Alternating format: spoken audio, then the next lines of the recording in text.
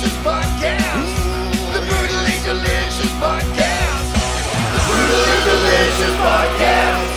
The Brutally Delicious Podcast. What's up, everybody? This is Dark Macek with Brutally Delicious, coming at you with a review of Ensiferum's brand new album, Winter Storm.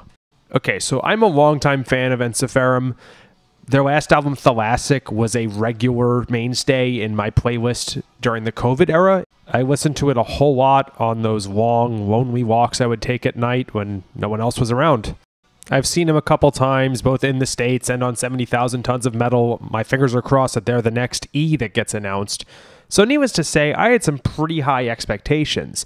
And with their former frontman, Jari Mainpa, releasing Time 2 a month ago, I was thinking, can they possibly put out anything competitive? And the answer is, holy shit, this is probably my favorite album by them. Halfway through the album, I had to stop picking out songs to talk about as highlights because there would have been far too many.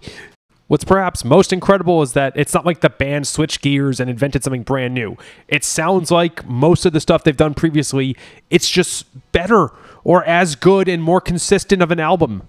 This actually felt like a greatest hits album, except I hadn't heard any of the songs before. As I said previously, it sounds like Ensiferum. It's the same kind of folk metal that has some adventure vibes to it. You know, pretty much everything you expect. Same style as Rum, Women, Victory, or Twilight Tavern. And with that, let's talk about the songs. The opening instrumental is everything I would have wanted out of them. It's folky and it makes me feel like I'm in Skyrim again. For those who don't play video games, that's like this medieval video game in a wintry world with swords and magic and dragons. It makes you think of that. Winter Storm Vigilantes, which is the first proper track, killer opening. It sounds like it could have preceded Twilight Tavern on From Afar or have come on Iron. It just sounds like the band is doing whatever it is they do, except that it's 23 years after the release of their first album, but they still sound inspired and kind of hungry, like they have something to prove. Long, cold winter of sorrow and strife. Whew, that's a mouthful. Here's a great mid-tempo one. I can immediately see in my head the rope hits happening when the band plays this live. It made me want to go pillage a British village. Sorry for the rhyme there. It's kind of cliche, but the vibe this song gives off is like you're sailing the North Sea in anticipation of future glory. That could be said about a whole lot of Amon Amarth and previous Ensiferum songs, but it still felt inspiring. Fatherland. Wow, 3 highlight tracks in a row.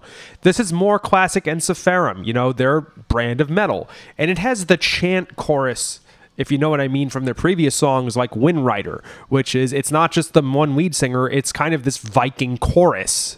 More very strong Skyrim vibes, except they did it something like 7 years before that game came out. Scars in My Heart. 4 songs in a row. What the shit? It's a beautiful ballad, but it's Ensiferum style. We have female vocals on this one, and there's a lot of emotional heft while still feeling like you're on a field of battle. It's not wimping out like a lot of 80s bands did when they did ballads. Maybe it's like the battle is finished and you're there mourning your fallen comrades. You're still like badass and got a sword in your hand, but you take a moment to appreciate or perhaps let out some sorrow that has been building inside for a while. That is the point when I stopped writing up thorough reviews of the songs because I would have just had way too much going on here. But I need to also point out the Howl, From Order to Chaos, and the closing track Victorious were also huge standouts. That's literally every song on the album, minus the little interludes. What? Okay, so easy album of the year contender here. I don't want to prematurely declare it, but off the top of my head, there's only like 2 or 3 that are even in contention right now. To put some things in perspective, I literally just got back from a vacation with my group of best friends, so I was already pretty elated, and this just lifted me even higher. I'm seriously sitting here chuckling that it came out right after Time 2. I feel like Jari said, "Hey guys, top that," and they said, "Hold my beer." Awesome job, guys. You should do a co-headline tour throughout the US. We'd love to see it. Rock on.